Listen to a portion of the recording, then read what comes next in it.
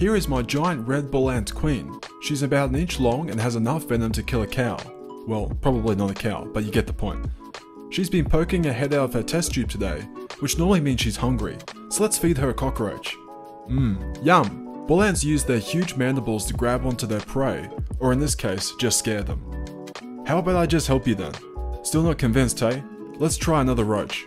This queen can easily take down a cockroach of this size with or without her giant red mandibles. Imagine being that cockroach right now. Ugh. It seems though she's not in the mood and decided to just go to bed for the night. Subscribe for more.